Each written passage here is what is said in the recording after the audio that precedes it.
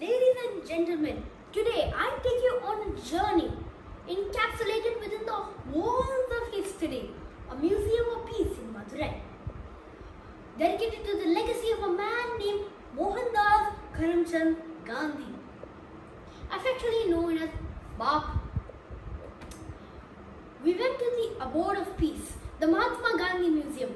Here, amidst artifacts and photographs and clothes and specs, we saw a replica of Gandhi's tomb, a solemn reminder of the man who led India's struggle against the British. Gandhi, a name synonymous with non-violent resistance, embarked on a remarkable journey of passive resistance and fasting, compelling the British to relinquish their control over North India. His dedication and moral fortitude inspired countless others, marking him as one of India's most revered freedom fighters. It is said metaphorically that Gandhi's steadfast commitment lasted more than over a century, demonstrating his resolve even within prison walls, until India gained independence in 1947.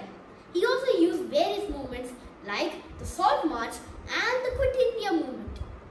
He was the main inspiration of many people, including me. But there was one person that got inspired the most. You know who? Jawaharlal Nehru. He saved South India from the same British.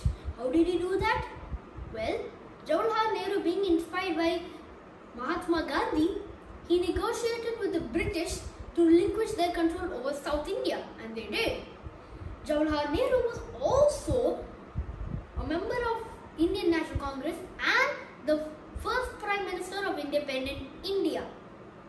After learning about this and feeling flabbergasted about all of this, I went to my hotel room. I slept on my hotel bed and I thought about these great fighters and the museum.